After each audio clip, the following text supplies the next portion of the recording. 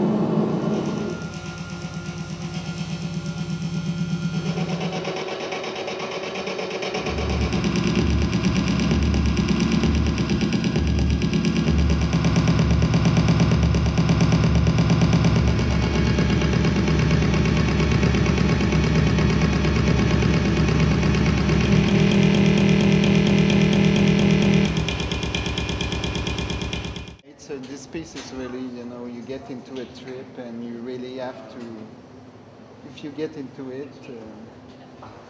it's a journey.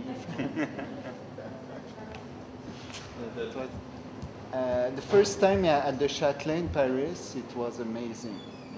We had a huge screen, a huge sound system, and the people didn't know what to expect, so we had everything. We had applause, boos, everything. People, left in the middle. We played around midnight, and it was perfect. It was the Francophonie night, that famous night. It was good, and so I think when people start to get into it and they kind of, are watching what's going on and sort of feeling the sound as much as they're hearing the visuals, then I think it sort of builds into this thing where people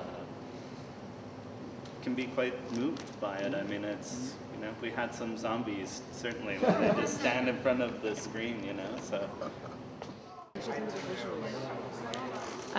Fantasia, psychedelic linear, painting, and stereoscope. Done.